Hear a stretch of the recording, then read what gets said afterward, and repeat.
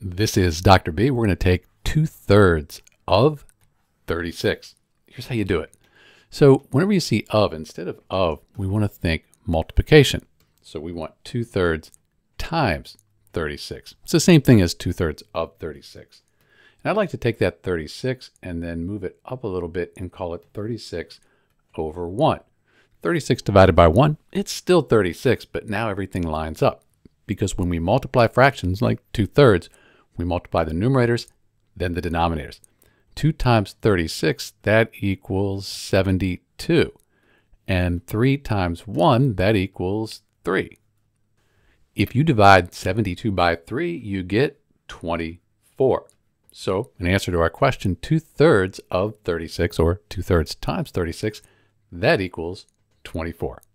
This is Dr. B, and thanks for watching.